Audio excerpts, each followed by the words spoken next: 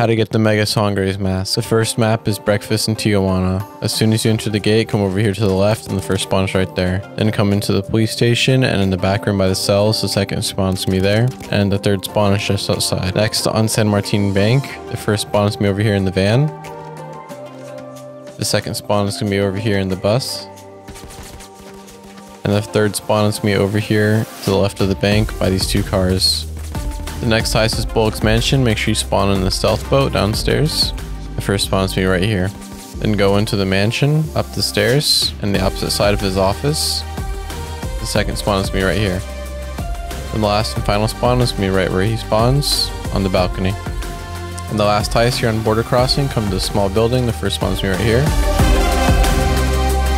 Second spawn, you're going to come to the main building and you're going to have to open this up and it'll spawn right there. And the last spawn, you're going to need the blueprints from the first part of the heist and it's going to spawn right here.